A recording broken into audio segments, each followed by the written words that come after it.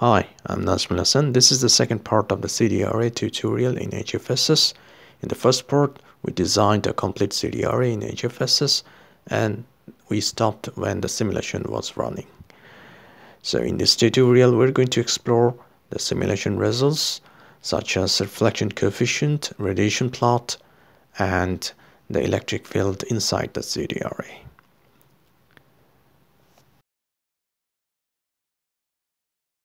Okay, so the simulation is done. Now let's explore the results. Let's check the S11 first. So select new report.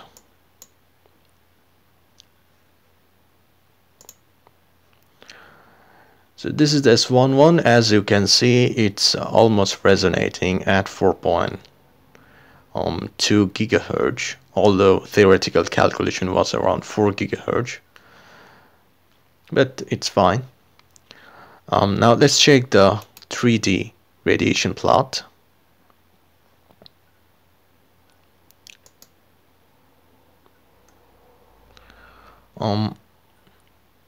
Make sure you select sweep so that you can check the radiation plot in different frequencies.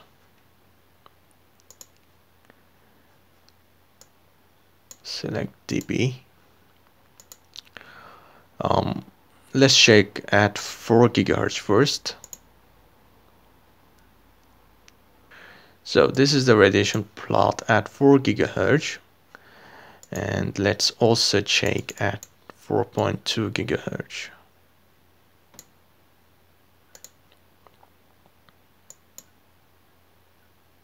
So as you can see, the radiation is maximum at the top. Alright, so it's a broadside radiation pattern. You can also check the two-dimensional polar plot. For that, go to radiation pattern, and then go to directivity and dB. So at 4 gigahertz, the first phi value should be 0 degree to see the H plane, and to see the E plane you have to change the phi value to 90 degree. So let's do it. Let's check first 0 degree cut plane.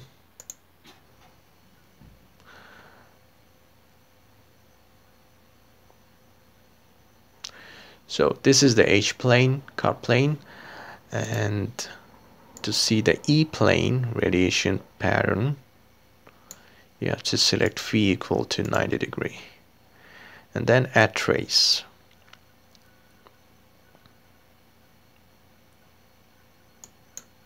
Okay, so this is the two-dimensional radiation plot. You can change the axis property to realign, rescale this axis value. Let's change to minimum scale to -10 with a spacing of 2 dB. So as you can see, the maximum directivity is around 7 dBi. Alright, it's a broadside radiation pattern.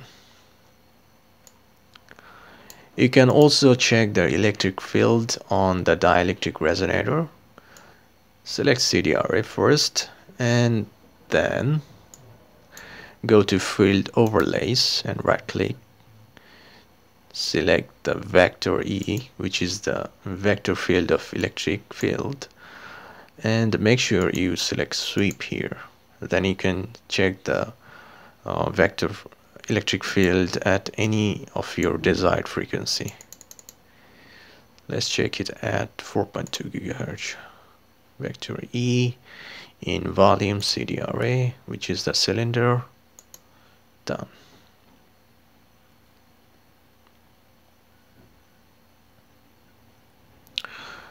So select the vector E.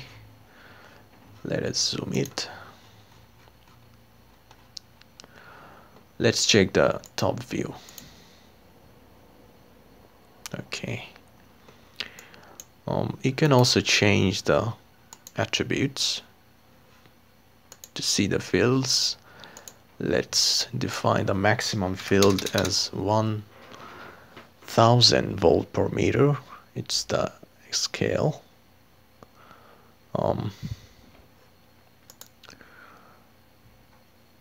Let's delete it.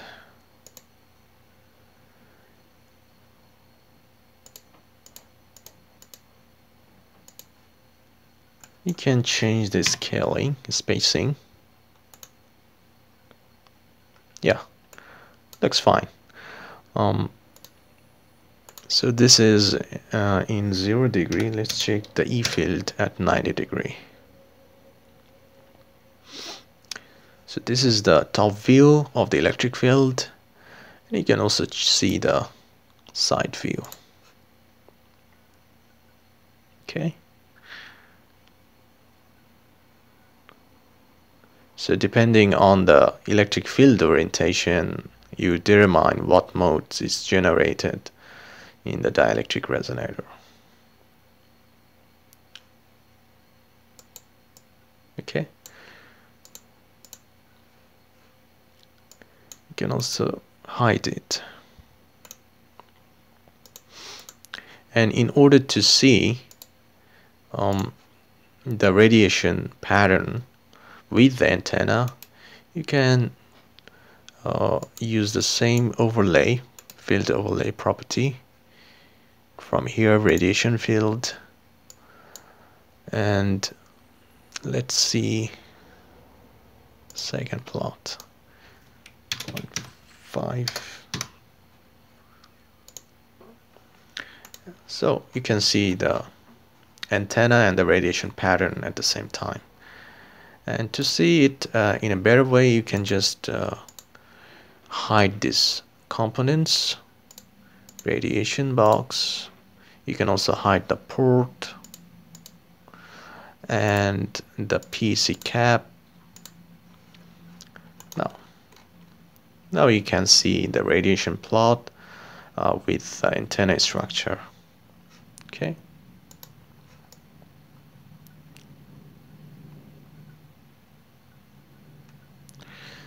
So I hope I have clarified how to design the dielectric resonator antenna in HFSS and explored the simulation results. Thank you very much for watching this lengthy tutorial. I don't prefer to make long tutorial, but somehow it became long. I cannot help it. Anyway, thanks again.